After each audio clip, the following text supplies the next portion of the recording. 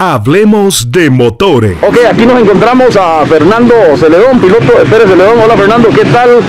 Un gusto saludarle. Cuéntenos, hoy entrenamiento acá en Pista Las Lagunas. ¿Cuánto tiene de estar en este deporte, Fernando? Sí, saludos ahí, mucho gusto por la entrevista.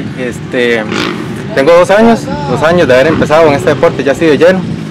El campeonato pasado entré en realidad ya cuando había empezado el campeonato, pero lo terminamos ahí bien, gracias a Dios.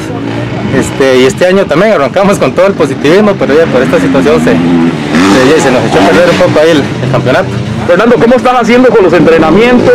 ¿Cuántas veces a la semana tomaste el tiempo para entrenar? Bueno, con la moto un día a la semana, que es lo que de momento estoy pudiendo. Y en bicicleta, básicamente, en realidad es lo que de momento se puede hacer.